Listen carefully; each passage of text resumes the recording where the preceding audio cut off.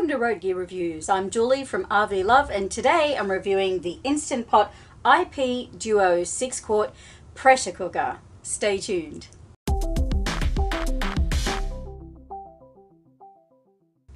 Welcome back to Road Gear Reviews. Again, I'm Julie from RV Love, and today I'm talking about the Instant Pot. And if you haven't heard about it, everyone's been talking about it.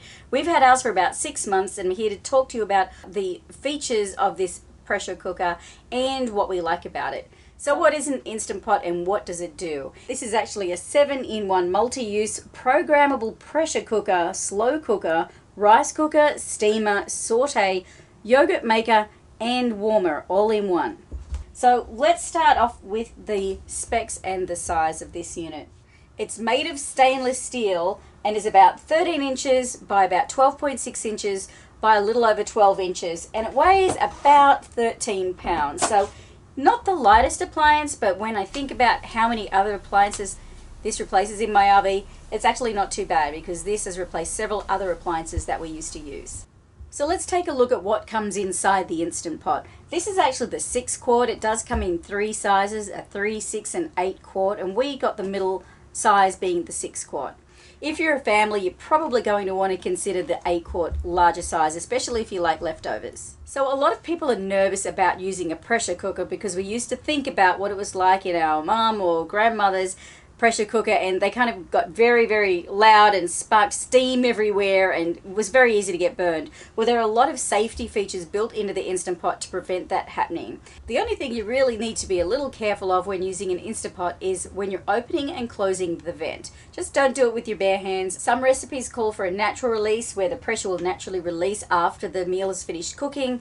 You could also use a dish towel to release the vent, or I like to use my little silicone trivet holder here that I usually use to put hot pans on, and that's what I use to stop myself from getting burned. But this is not anything like the pressure cooker that your grandma used to have. So this is safe and easy to use and nothing to be scared of. So as you can see, there are buttons on the front that really clearly show what type of food it's for, whether it's soup, meat or a stew, a bean or chili dish, poultry. You can slow cook, saute, pressure cook. You can use manual buttons to set it up any way you like. There's a timer, of course, rice, multigrain, porridge, steam. You can even make yogurt in the Instant Pot. And of course there's a keep warm setting as well.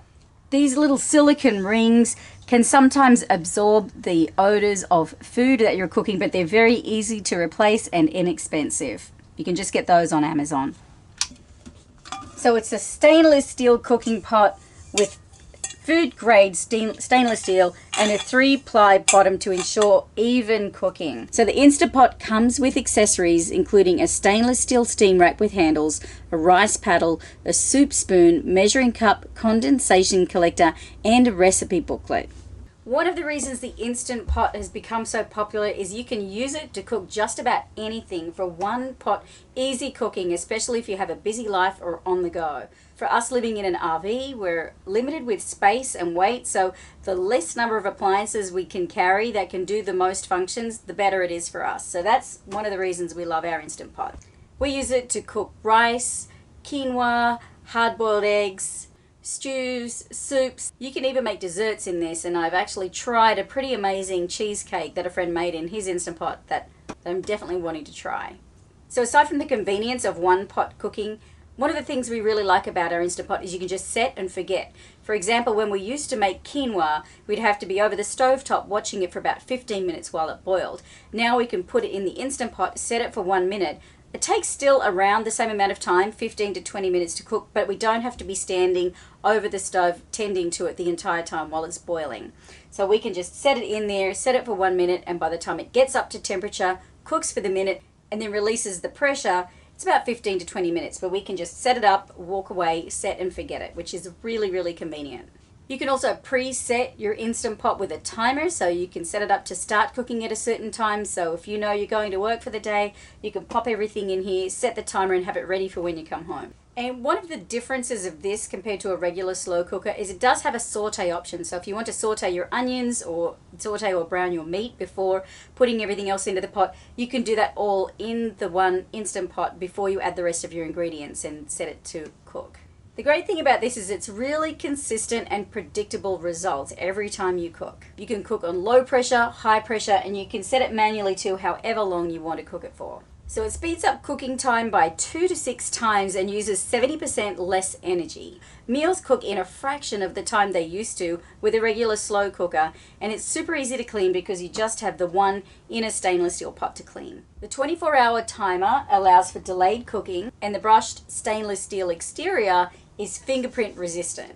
So what do we really like about the Instant Pot? We like that we can use it for so many functions. This one kitchen appliance can do so many different things that we previously would use a slow cooker, a rice cooker, saucepans for. Now we can just use this for so many things that we used to use other appliances for and reduce the number of items we carry in our RV kitchen. We love being able to just set and forget whether we're home in the RV or whether we're out. We know that it's safe and it's not any risk of causing fire. It's virtually noiseless except for when it beeps to tell you when the cooking is done and when you release the vent for the steam to start releasing.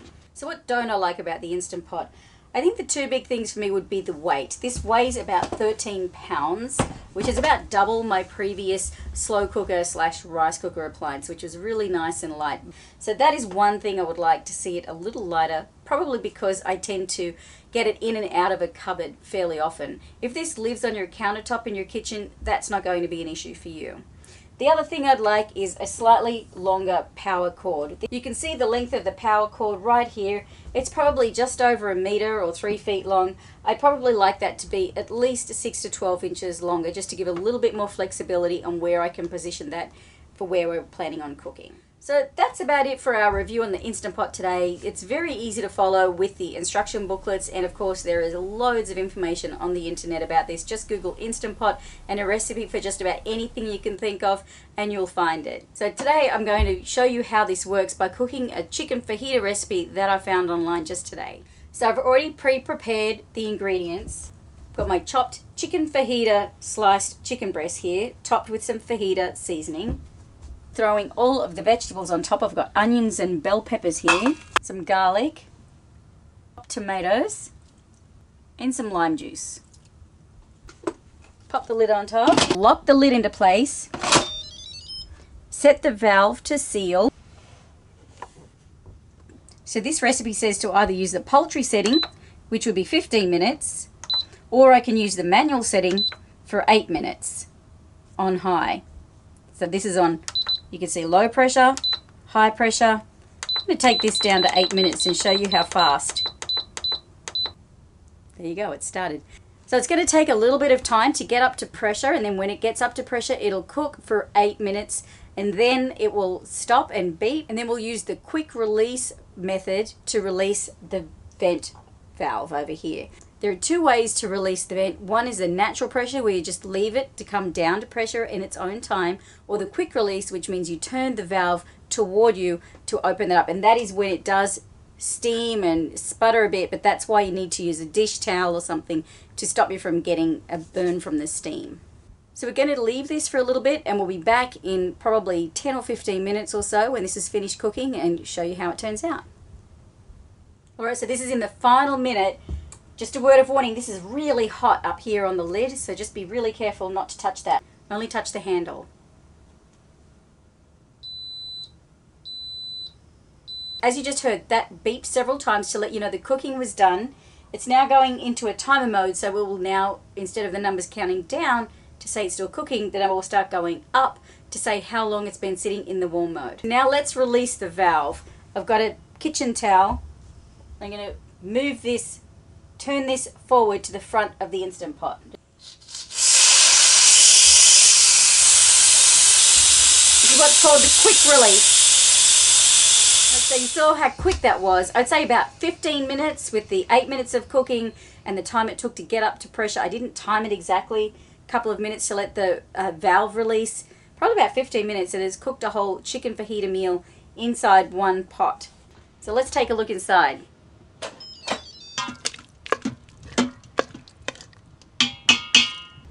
So there you have it, Instant Pot chicken fajitas. This is going to be delicious in some tortillas. You could even serve it on rice, and of course with some refried beans. That would be pretty tasty. Well, I hope you enjoyed this review and found it helpful. If you have any questions, be sure to put them down below. We'll be happy to answer them. And we'll put the links to this 6 quart and the other sizes that the Instant Pot is available in down in the video description. And if you have any other suggestions for products you'd like us to review here on Road Gear Reviews, just let us know in the comments below. So until next time, we'll see you on the road.